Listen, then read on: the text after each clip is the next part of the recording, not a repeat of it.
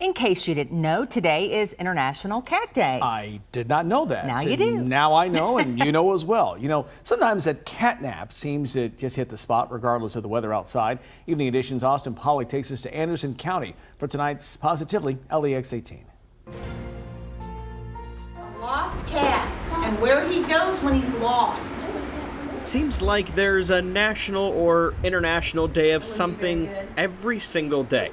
Well, you guessed it. Today is for the cats, the ones who like to cause trouble, and even those who prefer a little bit of a cat nap. Before we opened, we knew that we wanted to have community outreach programs. So the kids' reading hour is something that really wanted to do to connect the kids and the cats together. Becca Dyer-Bayless has been a part of the Bourbon Tails Cat Cafe since the beginning. This was part of their mission, curious kiddos getting to hang out with these kittens. We're hoping that we will continue to grow and spread the word, and we'll have more support to continue what we're doing already. Thanks to the library, which is just down the street, kids got to enjoy a story while playing with these kittens. We have been extremely blessed by our community so far, so this is just something we want to offer to them to give back. And they hope to have more events like this down the road. It's all as a way for the cafe to be immersed in the community and giving back to those who have given so much to them.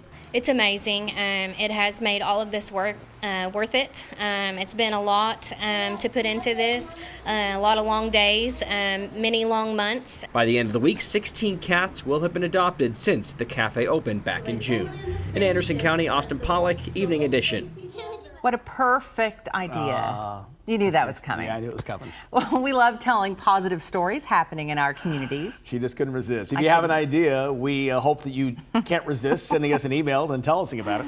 Positively, LEX18 at WLEX.TV.